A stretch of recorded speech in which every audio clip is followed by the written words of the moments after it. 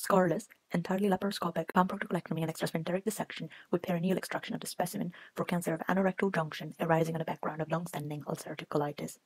A 66-year-old male with a background history of long-standing ulcerative colitis underwent flexible sigmoidoscopy for a flare-up of symptoms.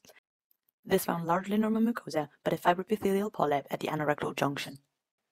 No synchronous lesions were detected on colonoscopy. Histology from the biopsy showed high-grade dysplasia with some features raising the possibility of deeper invasion. There was no evidence of metastatic disease on staging CT. MRI rectum could not visualize the primary tumor and gave overall TNM8 stage DX N0 M0. After discussion and multidisciplinary meeting, the patient proceeded to surgery. 5 ports were used in the operation, as shown in the diagram. A total of 3 12mm ports were positioned in the umbilical region, right iliac fossa, and left hypochondrium respectively. 2 5mm ports were placed in the right hypochondrium and left iliac fossa.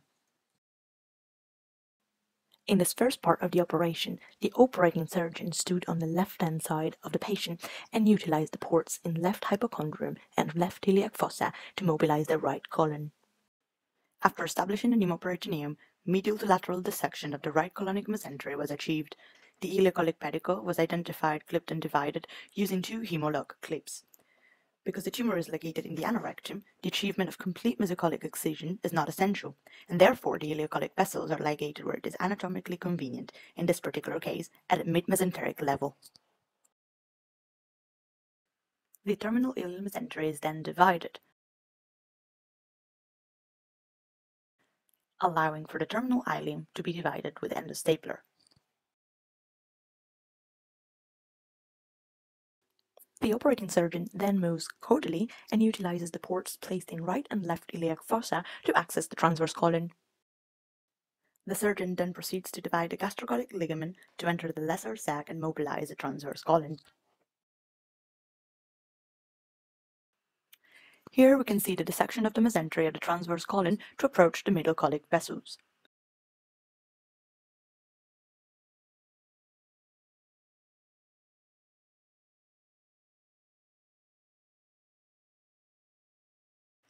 Multiple lymphatic and venous branches are divided, followed by ligation and division of the middle colic artery.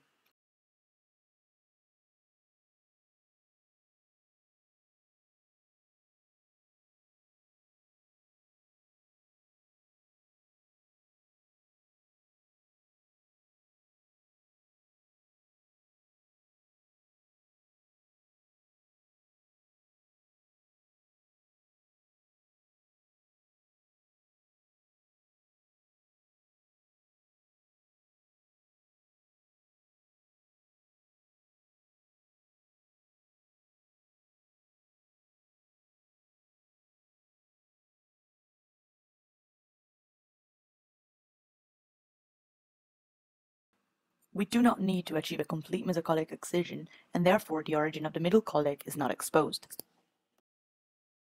The surgeon then switches to the right-hand side of the patient and utilizes the ports placed in right hypochondrium and iliac fossa to approach the splenic flexure and mobilize the left colon and rectum. The surgeon then proceeds with supracolic dissection approaching the splenic flexure. Careful movements allow for safe and effective mobilization of the colon, avoiding iatrogenic splenic injury.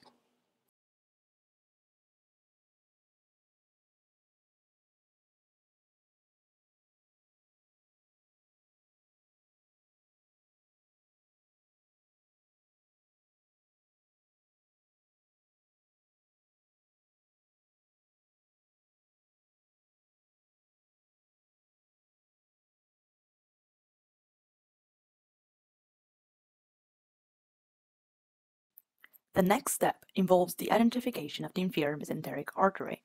Here we can see a medial to lateral dissection which culminates in high ligation of inferior mesenteric artery.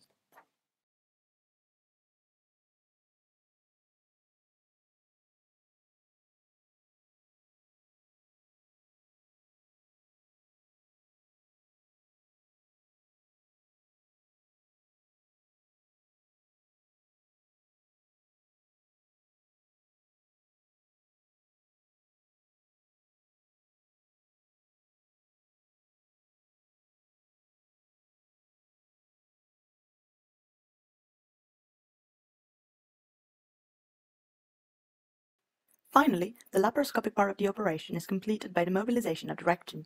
The peritoneal reflection is divided and dissection proceeds in the plane of total mesorectal excision to reach the level of middle to low rectal canal.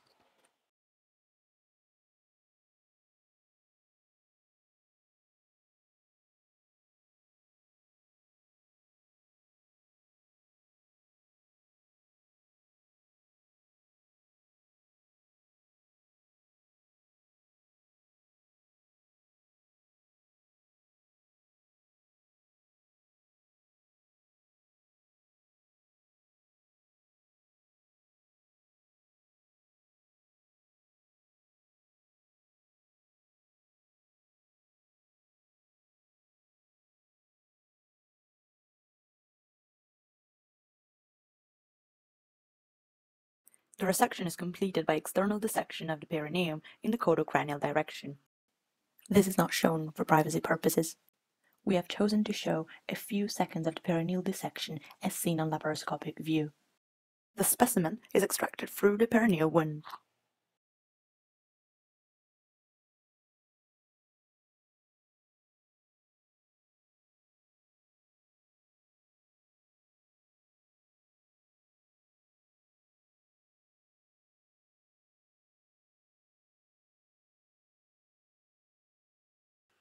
Next, the perineum is closed externally with interrupted heavy silk sutures. Again, this is not shown here for privacy purposes. Finally, the pelvic peritoneum is closed over a suction drain using an intracorporeal continuous suture.